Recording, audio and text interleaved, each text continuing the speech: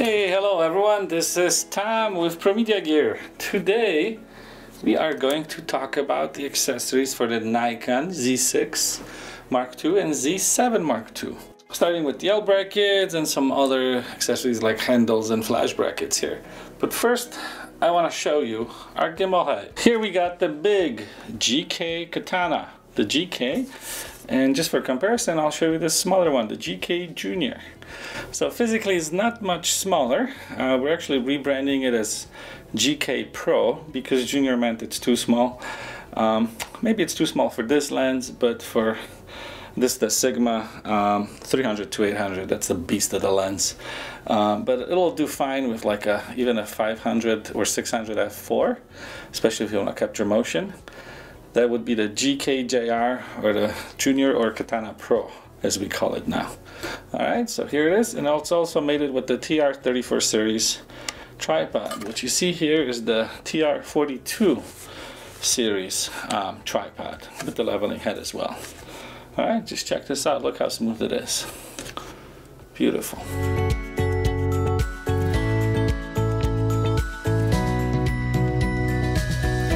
Alright, so these are the gimbals and tripods. Let's move on to the flash brackets and L-Brackets and other accessories. Alright, so let's look in detail into all the accessories and brackets, especially L-Brackets for the Nikon Z6 Mark II, Z7 Mark II. So what you see here are two different grips. Then we have a body of the Z6 Mark II. Okay, since the bodies of the Z6 and the Z7 are identical, we'll just do this one, okay? So if you have just the battery pack, that's the MBN10, okay? We have one L-Bracket here for this with the cutout. And for the bigger, the battery grip with the buttons, we decided to use our PLX4T vertical version, which moves it a bit forward, okay? Now, if you don't like this forward option, there's always an option of configuring it with the universal plate, but it'll block the battery. We can talk about it later. So first, let's go ahead and I'll show you how the bracket works on the on just the body. So for that, we have this bracket here. So there's two parts, the bottom plate and the vertical part. The vertical part is actually the same as in the original Z6, Z7. So this here is a two-piece bracket. So that's a bottom plate. We could install that first or we could install it together, it doesn't matter. Okay, so it can slide in and out. And we secure it with two screws, okay? There's no need to touch these screws here. Don't touch them, they're preset at the factory. And with these screws, once you loosen them, it's possible to extend the bracket. Okay? But to mount it, we have anti-rotation feature. That's this pin here, goes right here, and it works with this screw here. Alright, so that's it. We just mounted the L-Bracket, and we can adjust the working distance that we prefer. Okay? So that's kind of nice. You have additional accessories here for some cold shoes or some port protectors right here on the side. So if you want to install the cold shoe, it's the best to do it like this. Just make sure you line the holes. Now we have a cold shoe on top of our bracket with anti-rotation. Alright, so there's more options here with this bracket. It also comes with the strap loop. So to mount the strap loop, obviously take this off the camera. There's two ways to install it. So make sure you install it with the strap loop facing down like this. And then we have two of these tiny screws. Alright, so we have strap loop installed. Now it's the point of strap loop. That would be if you want to use a hand strap like this one here from Peak Design. We also sell this. So you would attach the anchor. Let's put this back on the camera. So this is how we attach the hand strap. We just loop it through here. Can you see this? Now we have a hand strap installed. Okay, we can always adjust the positioning or the tightness of the hand strap. See how nice this is? Okay. So this is useful because there's really no other way to attach a hand strap to the body because there's no strap loop here in the body. Okay, that's beautiful. All right, and then we gotta secure this L-bracket because it's sliding. So we do it by tightening these screws here. Okay, not a lot of force is needed here. So now it's tight. You can also use it as a handle. Okay, beautiful. So we get this question a lot. Why would you want an L-bracket? Well, look here. This camera is mounted in vertical position. That's the only way to mount it with the L-bracket, is to have it right over the center of gravity of the tripod. Now if I want to switch to horizontal or landscape, it's as easy as this. Now back and forth to portrait. This is how we switch. And this is especially useful in today's era with the smartphones, with the vertical video or photo format. Shooting portrait is more important than ever. Let's look here, let's compare to shooting in vertical position without the L-bracket. So what you have to do is this, loosen it, and basically you drop down to the side, to the notch of your ball head. But this is not optimal for weight distribution, and also your button's here on the wrong side. So we could of course switch to the other side, but that just takes a little bit more time, and it's off center. Now another advantage of using the L-bracket is that your camera is at the same height. Okay, you gotta lock down the panning when you do this. So if it's the same height, you don't have to like readjust the height of the tripod. Everything's the same when you change from the portrait to landscape or vice versa. Those are the main reasons. Now moving on, I want to talk about our shoulder strap port. So this here is our shoulder strap port. Notice this one is bigger than this one here. So this is the SS2 version strap port for this. So that's how you'd connect your shoulder strap. Make sure that it's properly engaged, tug on it, and then you gotta see the button is popping out. That's engaged. Okay? Yeah. Now, and then we have the QD option. That's the bigger hole. So the QD goes in similarly. You just push it in. When the button is popped out, that means it pushes out these bearings. So that expands inside this little port and it creates a connection that's impossible to remove unless you press this. Works really nice and really fast, okay? So with these plates for the body and the grip, we sell them with either option, either the QD option, the bigger one, or the SS2. They're not intercompatible, okay? This one here, it just goes in and falls out. There's nothing securing it. And this here is too big. You can't insert it, okay? Just so you know, very important when you order the right version, okay? All right, so let's take this off. Well, no, before we even do that, let me show you how to add the port protection here, okay? So this here is the port protector, the 2 screws and the adapter. And we install it this way, so when you pull on the cable, this doesn't get loose, okay? So we could install one end first.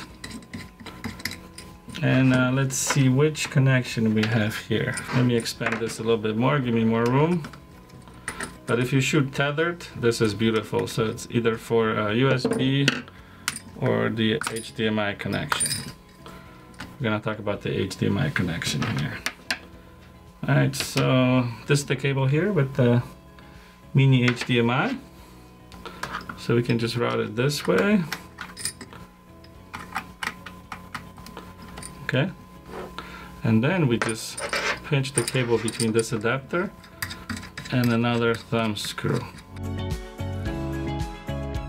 Just kind of make sure you work it in with the right amount of tension.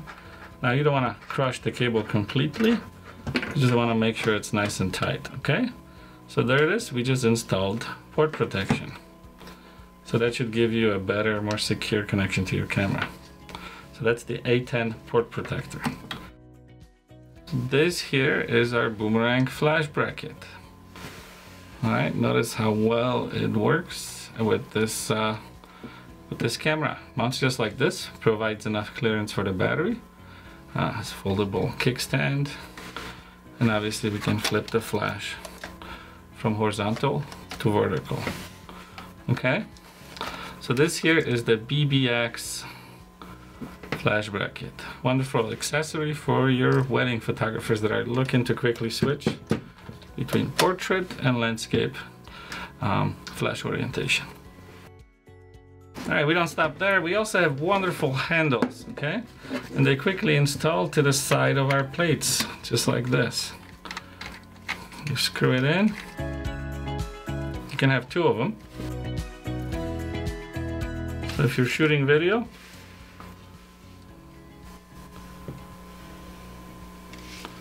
this will give you a lot of stability, and you have cold shoes on top if you require additional accessories. This is the HP2 handle. It can be used with photos and videos. And then we also have quarter 20s for additional accessories. Now, if you don't use the new Z-mount lenses and you still want to use the adapter, now we offer a special plate for the adapter. That's the PBNMBN10 Plate. It has a lip here. That's basically our Generation 1 Nikon Z6, Z7 plate. The PBN-Z6-7, not the Mark 1 or 2. And when this mounts, it goes against, there's a flange that goes against this. So this will prevent it from twisting back and forth. This plate would give you better balance when it's mounted to this versus the camera if you have a heavy lens. Alright, so now we're gonna go into the grip mode. And let's first start with the older MBN10 battery grip.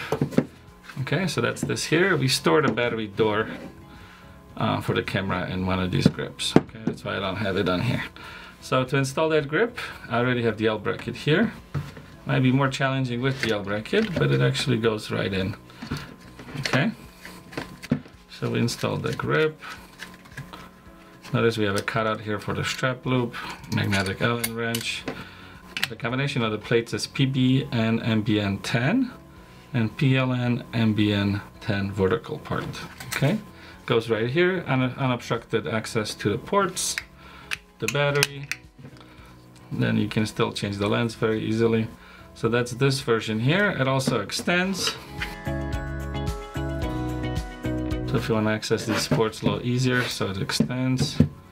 You can always close it down here. All right. And if you'd like, obviously it can be used with the strap port. That's the SS2 version. Okay, and this will not unscrew on you because it can spin forever and not unscrew. Okay. All right, so that's it for this L-Bracket. All these other accessories like the strap, hand strap and stuff work the same way. You would just install that strap loop in there and then you can use the hand strap. Same way. Okay. All right, so let's undo this. And we'll show you the MBN11 grip. So this is the advanced vertical battery pack that also includes camera control. We've decided to use the one that's offset because it also gives us that cold shoe on top. And we do like the balance of it. It just feels nice in hand. Okay, so we can go ahead and extend it by loosening these two screws. And now we have a real nice extension. And then you can put something else on here. You can put a extra flash. You can put a microphone. You could put a video monitor like this, you know, small HD. So check that out. How quickly and nicely all this works. Okay. So in here we also store a magnetic key on the inside.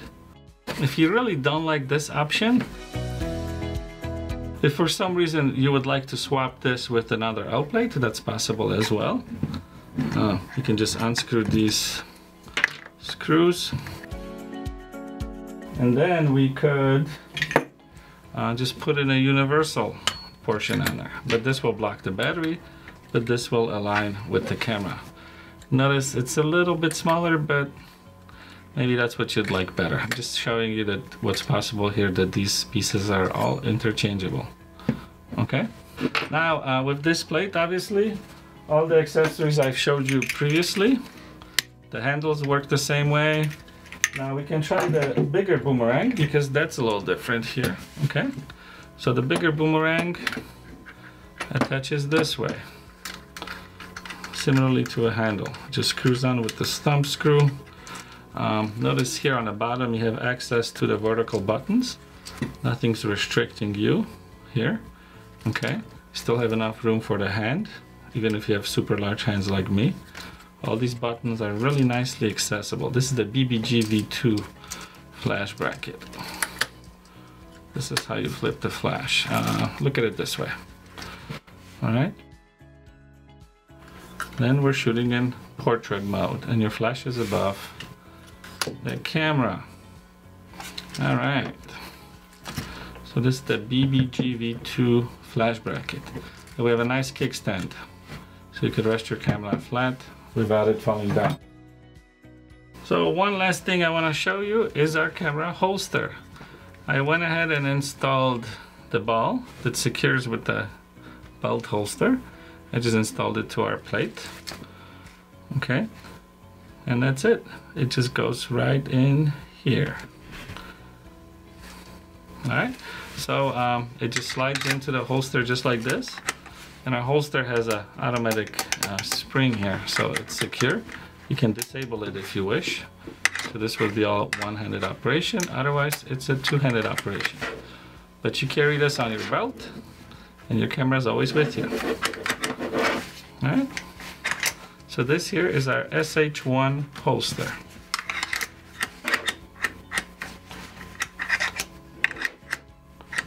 Beautiful.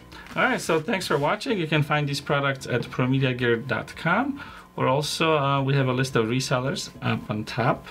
You can click those resellers. We do ship worldwide, and you can always email us at pmg@promediagear.com when you have, if you have any questions, or give us a call. Thank you so much for watching this. Like, subscribe, and share. Thank you.